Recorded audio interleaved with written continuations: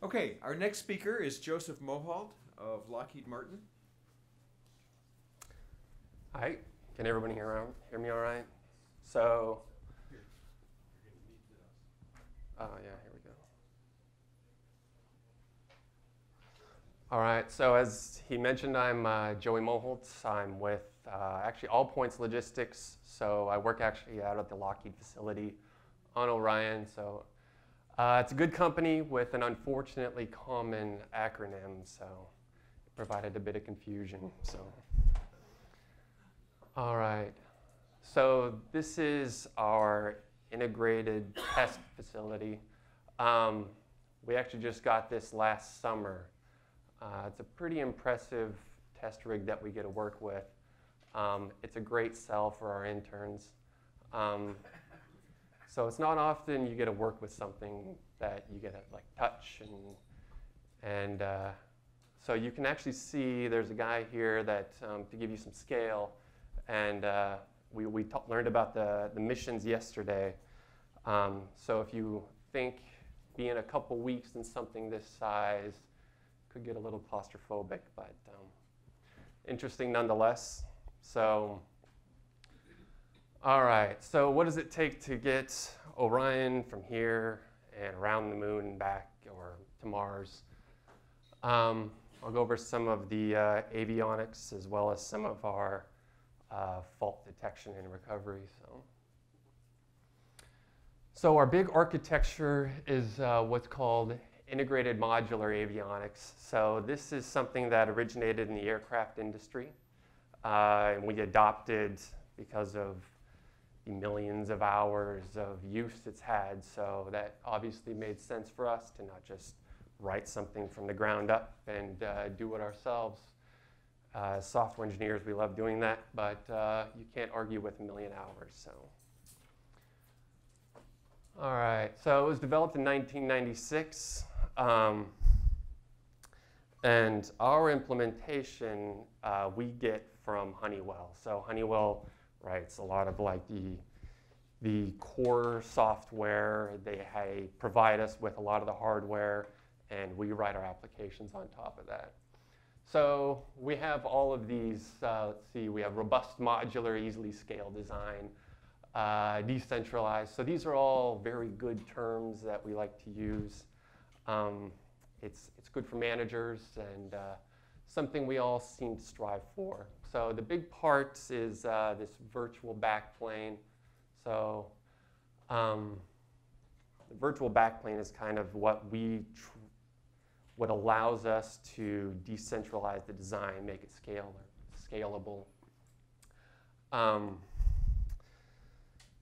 Let's see. So let's get into it. So we have this large picture. So as an application developer, I can just assume I'm unit A here, and I can write my code. And I don't care what unit B or unit C is doing, just as long as I get my inputs. So I've got my inputs, and then I do my processing, and I hand them off to somebody else. So this is kind of what it allows us to do. So we don't have to know about the underlying architecture all that much. We just focus on my inputs, process them, outputs, publish them on the virtual backplane. And anybody else can pick them up and do as they wish. So the other part that gives us, that allows us to, that sold us on this design is, say, units A, D, and Y are critical components. So these can't fail. But if unit B fails, that's great. Okay, so unit B goes away. It doesn't take down everybody. So this is kind of nice. So unit B can fail, it can come back, and it works out well for us. So, we explain to all of some of our new hires, we go, they're kind of like virtual machines. And then Honeywell goes, don't describe them as virtual machines. Well, Honeywell's not here, so they're virtual machines. So we can just kind of bring them up, and everything works well. So that's the conceptual architecture. So going from conceptual to actually how it works is actually, there's a lot involved. So we can actually put, so as you guys heard Rob yesterday talking, and you'll all be experts on Orion by the end of this. So you can put unit A here and unit B here, another unit A here, and then maybe a D here, whatever you want. You can kind of mix and match them. It does take effort to mix and match them, but you can. So that, as Rob was saying yesterday, we have a display control module and we have a flight control module. But worst comes to worst, we can kind of move components around, and now our display module is now our flight module, if worst comes to worst. So, and it's all connected to this high-speed data bus. So we heard yesterday about space fiber, I believe it was. Yes. Okay, thank you. So we have space fiber. We don't use that. We use time-triggered Ethernet. I'll get into that a little bit later, but it can be whatever. So. So we chose this, so the industry, we all like to say we take our SBCs and we make them very specific for this. They are a flight computer. They cannot be anything else. So the shuttle did this. They used to do this back on a lot of the old airplanes. So they would have like 80 computers that are very specific. They can only be these computers. So we decided like, well, all right, that is great. But if you want to add another FCM, so you want to have 5 FCMs, you can do that. And now you have more redundancy. So that all works very well. All right, so we use the A-Rink standards. So if some of you are familiar with the A-Rink standard, so 651 is kind of what defines the whole thing. So it gives, IMA is just kind of a broad architecture for system, software, hardware, data, all of it. I'll try to focus on the software portions today. So we have this idea of partitions. So time and space partitioned. What does that mean? So memory, so we have partitions, and it is GNC lives in a partition, CNDH lives in a partition, so on and so forth. Well, GNC it allows GNC to operate and keep their head down and just focus on their inputs and outputs. So in order to do that, we keep everybody in a time and space partition, which means you have your own memory and you have your own CPU allocation time. So maybe a couple seconds, or a couple milliseconds, whatever it is. So there's no way that anybody can come in and corrupt your memory. And no way an overrun on partition B can affect you. So you're just, it's a bit easier that way. So we do this, we do the memory resource allocation. We do the memory resourcing with a memory management unit. So it says only GNC can modify memory that GNC wrote. You can read GNC's memory, but you can't write to it. So that's very good. So, and time partitioning is what I said it is. Saying, all right, you get your 2 milliseconds, and nobody can mess with that 2 milliseconds.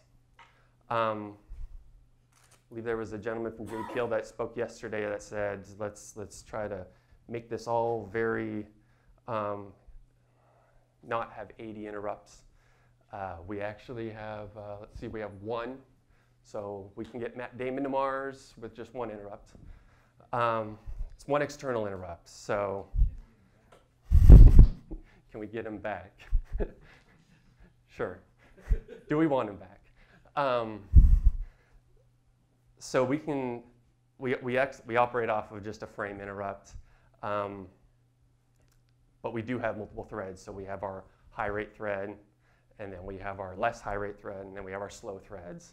So our high rate thread will execute, and when it's done, then maybe our our less high rate threads will execute. And if there's execution time, then that will execute. If we're done with our 2 milliseconds, then that one is cut off.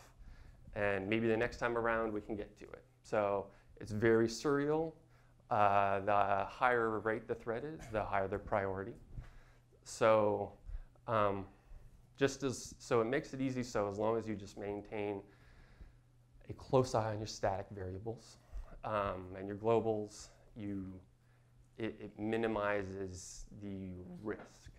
So it doesn't mean you can't hang yourself, but it helps.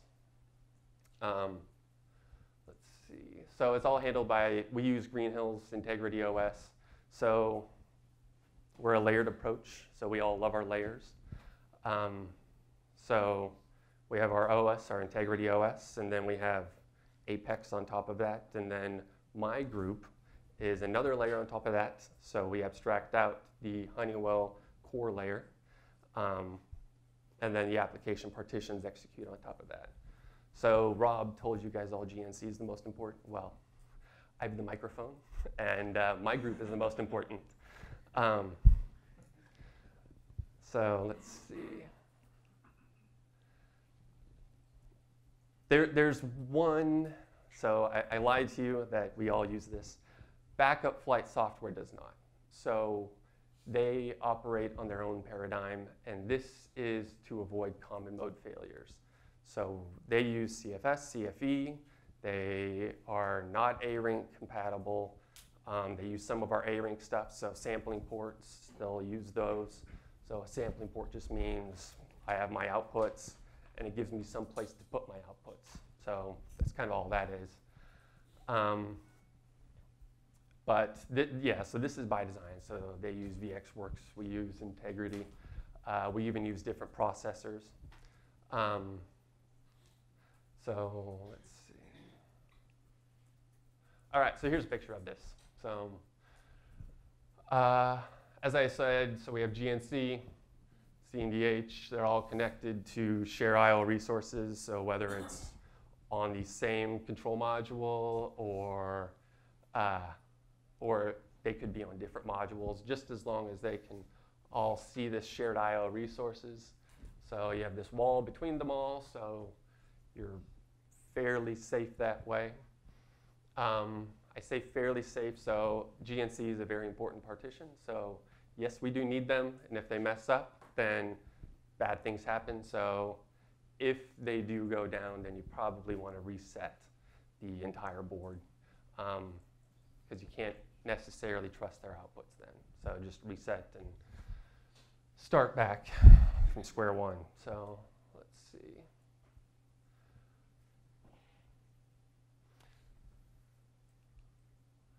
All right, so as I said, this is used on the F-22. It's used on 787. It's used on the A380. The 787 is actually, they're a very similar architecture to ours. So if it's nice, I don't know if anybody has flown one. I haven't yet. So if they're flying their 787s and they're noticing a bug or something like that's happened, it's nice because since we share the same architecture and they haven't over all these hours of use, it can be rolled into, these fixes can be rolled into our architecture by Honeywell, and it makes us that much more robust. So it's a nice perk to have. So as I said, we use the time-triggered Ethernet. I think the TT Tech folks have a talk today, so I'll keep it brief, and I won't steal their thunder. So we call it the onboard data network. Sometimes it's the Orion data network, but anyways, so ODN, so remember this. We have our fair share of acronyms as well.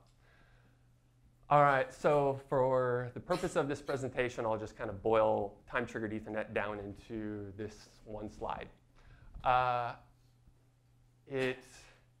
Time-triggered Ethernet allows us to have a high-speed deterministic system that we can use COTS components for. So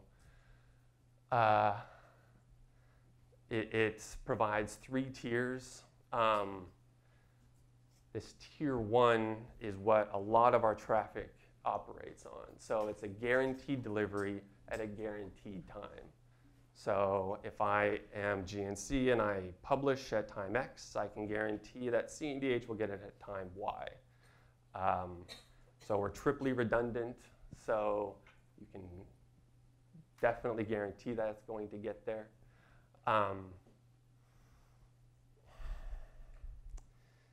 So the folks yesterday, the space fiber folks, showed you guys, I don't know if everybody was here for it, so they had this large, this Excel spreadsheet almost that said, all right, they kind of outlined this, that if you want this message from this thread at time X, you can guarantee it's going to get here by time Y. And it seemed pretty nice. The problem is if you have thousands of messages and you have to very carefully figure out if this one goes at this time and it needs to get here by this time, and this is also publishing, and it really messes things up. So a lot of our time is spent making sure that we have this deterministic network, because it is a gigabit a second. It's very fast, which means there's a lot of data, which means we have to really make sure that everything is scheduled correctly. So we don't want to stomp on any toes, or we don't want to flood the network, or whatever it is. So a lot of time goes into that first tier. So the second tier, rate constrained. So these are messages that we have to get there, but whenever. So these are some of like our boot messages. We'll get there. We want to make sure that we get our boot messages, but if they're a second late, that's fine. We just want to make sure. And this is just basically like any Ethernet best effort. So this is like video stuff. So if we miss a frame of video, that's fine. Okay, so I told you guys a little bit about the background of the architecture. So here is the architecture. It looks fantastic. So we have this concept of VMCs. What we care about in a VMC is this, so these FCMs.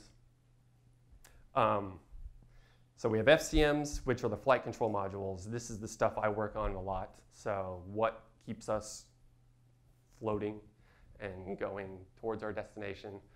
And then we have the ODN, which is these lines, all these multicolored lines. So that's our triply redundant. You can kind of see the various colors of designs.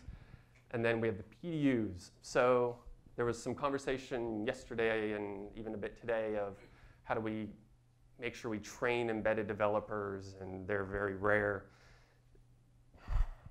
The nice part about our architecture is you just have to, a lot of the I/O, all of our I/O, I'm going to say, is done by the PDUs. So these are, so like our analog to digital converters, that sort of thing. So things that fire thrusters is going to be out of the PDUs. So if I'm GNC or whatever, I don't have to write to the register and execute it. I just say, write my message. So I don't have to have a ton of knowledge about embedded systems. So we have a lot of interns. So there's a lot of interns that come up, and so getting interns up to speed, I don't know, 20 of them or something. As long as they're decent at C++, they can easily write applications on an FCM, and we just say, here's how you communicate, and go, write space code.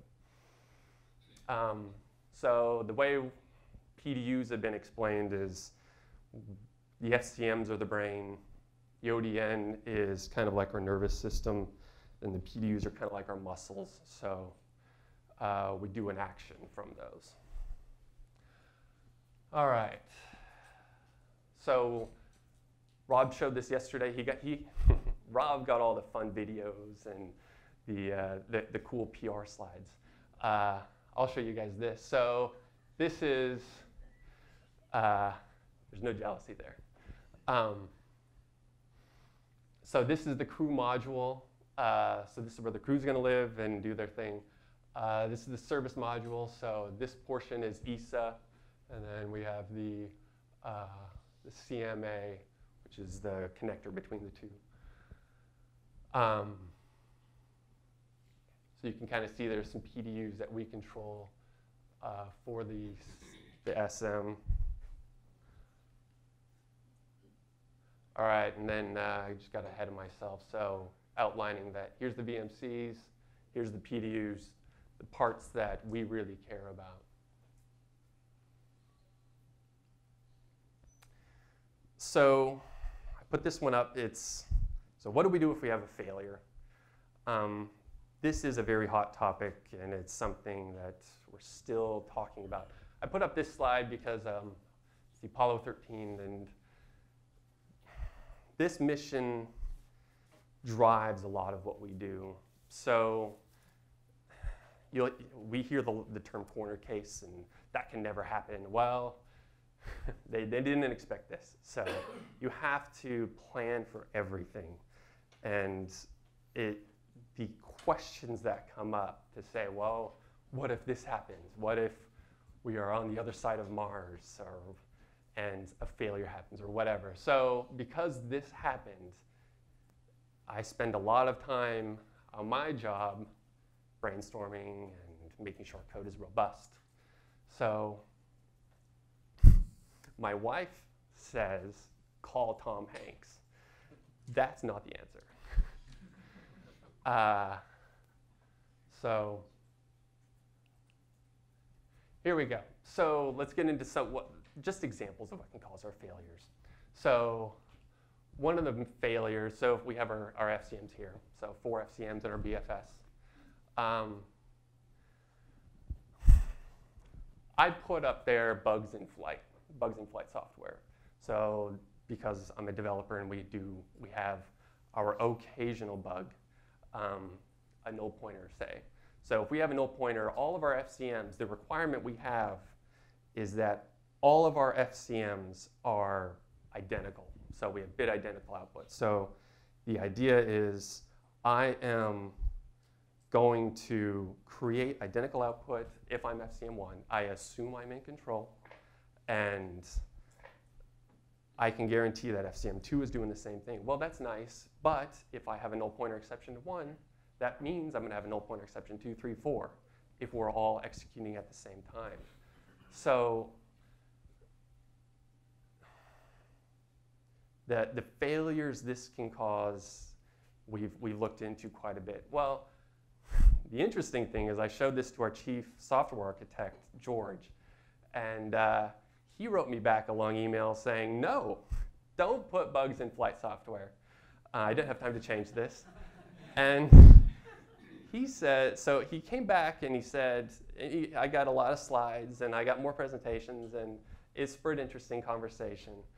He said 80%, I don't know where he got this number, but I'm going to assume that it's correct. 80% of failures, he really liked failures, so I'm going to trust him. 80% of failures are because of requirements. So it's that we did not understand our requirements enough. And the more I get into it, the more I agree with him. That we've had a lot of conversations here today to say, how do we make better code? Well, we're pretty darn good at making good code. We're not great at figuring out our requirements ahead of time. So, and if you look, a lot of the failures, so there's 2 failures that come to mind with this. One is, so I was reading the other day, there's an Apollo failure. So there was an engineer testing a long time ago, back when they were doing Apollo. They had a failure. Well, an engineer was running simulation, and they found out if I run procedure A while I'm in flight, that it will reset the box. And so this engineer was a very good engineer, and they went to NASA and they said, okay, this is what happens if you run procedure A in flight. NASA said, well, we should never run a procedure A in flight because astronauts don't make mistakes. Well, they ran procedure A in flight. So Apollo 8, I think it was. they ran procedure A in flight, and they wiped out all of their navigation data. So they're in this floaty mode, going to the moon, and they have no navigation data. So they had to scramble to figure out, how do we come back from this? So bug in flight software, no, they tried. But it was requirements and all this. The other one, I've got lots of stories for this, so I'll try to keep my stories to a minimum. The other one is I put bugs in flight software, so we're flight software, and I focused on that. But the thing that we don't consider is hardware failures, hardware common cause failures. So all of these FCMs are generally, they have the same architecture. So if you have a hardware failure, it is going to happen on all of them. So shuttle, so STS-9 had a failure in their hardware. So the problem they had is, so the shuttle would take off, and then it would do its mission, and then they would land. And then they would kind of refurbish it, and then they would take off, and they would do their mission, and then it would land. The problem with that is they were not replacing the avionics hardware every mission. And so back then, they would do all of their soldering by hand. And if you do this, our methods are a lot better now, but this is just for the case of example. So since they were hand solders, as you shake and you go up, you'll see what happened on their few hours before reentry. They had some solder shake loose. And the solder shook loose on 2 of their 4 flight computers. So these things happen, and they happen at the same time. So the solder shook loose, and the unfortunate part about loose solder is it can cause shorts. So it shorted out the 2 flight computers, and they had to abort the landing briefly to figure it out and eventually reset. They got one of the flight computers to reset. The other one was just a dud.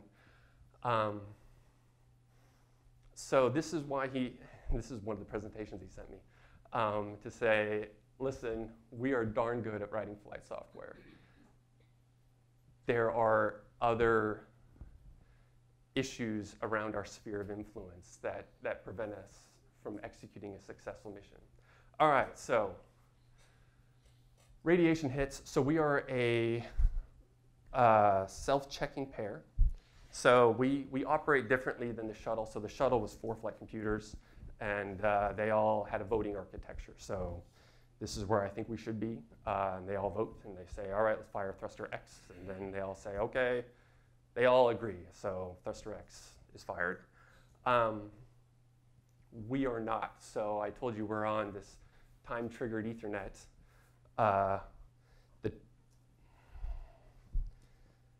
So the nice part about this is, since we're a self-checking pair, so we have two SBCs effectively connected, and if their data lines or something don't match up, then we reset. So if we get a radiation hit and our data lines don't match, just a reset. So the shuttle didn't have this, so if there was a radiation hit on one of the flight computers, then that flight computer resets, and then you still have the other 3. So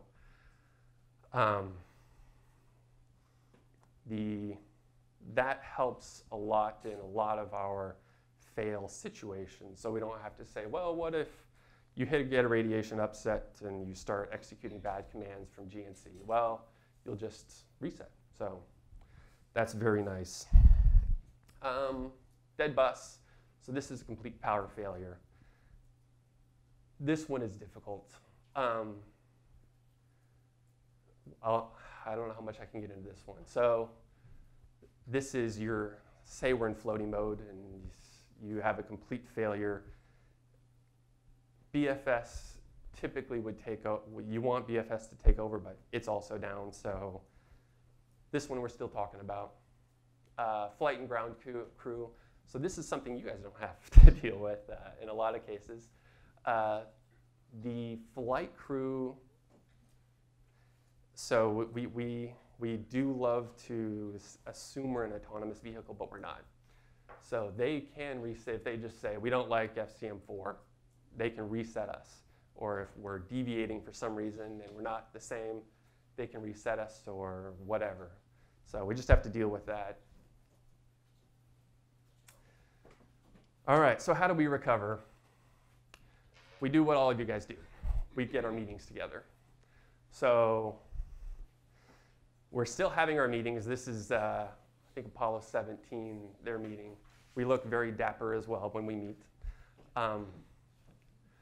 So we do our meetings, and we come up with all of these questions. So some of these questions we're still dealing with. It is not an easy problem to solve. So there's a few that, what if the crew is unconscious?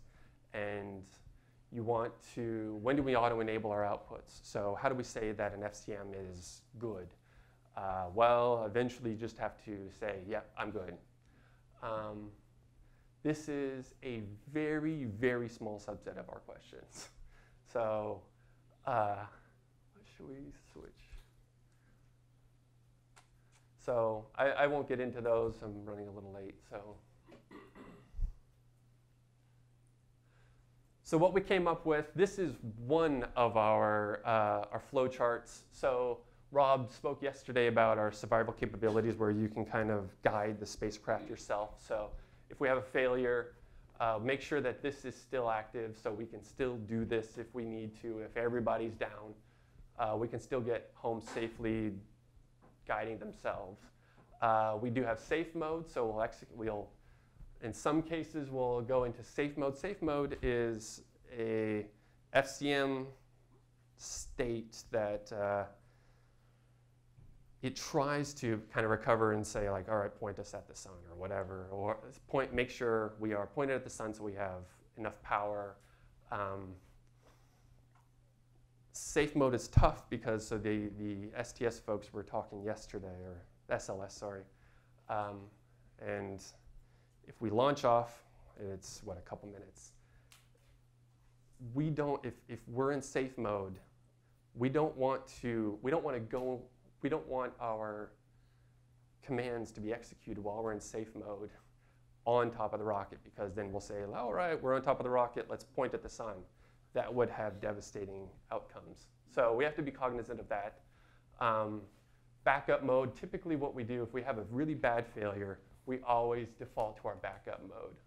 So, and we'll still execute in safe mode until the crew says, okay, you guys, the FCMs look good, they have good outputs, we trust you. So let's see.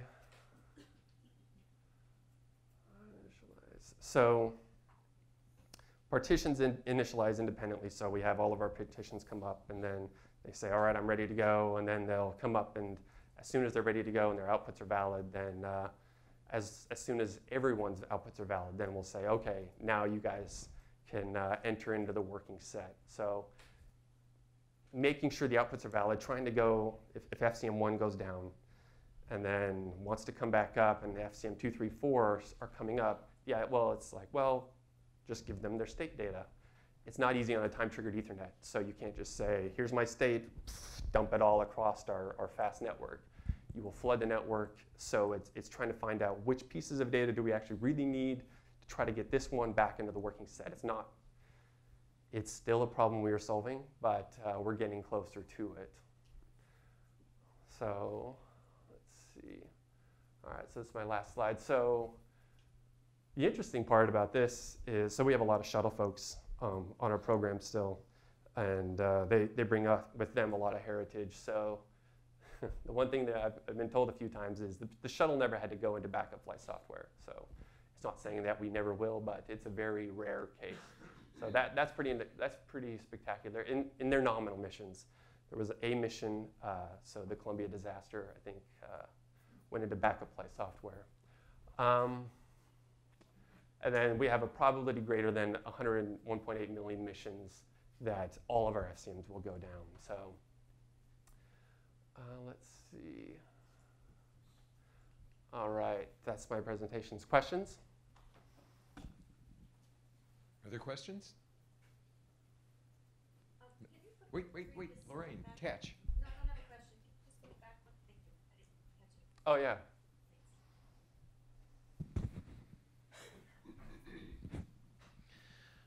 I didn't quite understand the fault tolerance schema for the flight computers. You talked about having self-checking pairs, which is sort of one layer, but on top of that, I don't know if it's the partition controller or something, but something is determining who is prime and who is failed, and that mechanism has to be fault tolerant. Can you talk a little bit about that?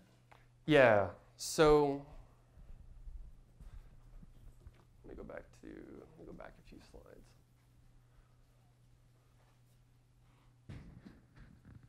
So fault tolerance, the what you really will care about if you're fault tolerant is what commands the PDU gets. So what am I actuating? So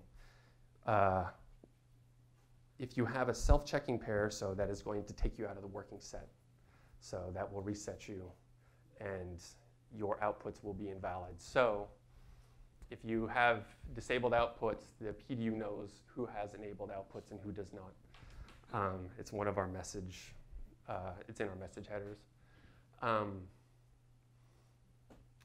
All of the FCMs assume they are in charge. The way that we deal with this is we have just, on the PDUs, we have a priority, so we just march down our priority. If this one has valid outputs, then we will use this one. If this one has valid outputs, then we will use this one. So it makes sure that we are always executing on the same inputs to the PDU. So does that answer your question? Yeah, so it's kind of a distributed fault tolerance flight computer. You have them all potentially sending messages on the network. So they're going to get 4 messages. The receiver's making a determination all independently, so that's the distribution. Correct, yeah. And the fault tolerance to make sure that you don't have a bad flight computer still sending is in your self-checking mechanism somehow, right? Correct, yep. Okay, very good. Thank you.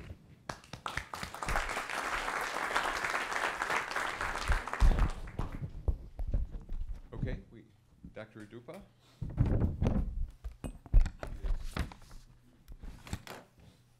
We'll have a small software change while we get ready.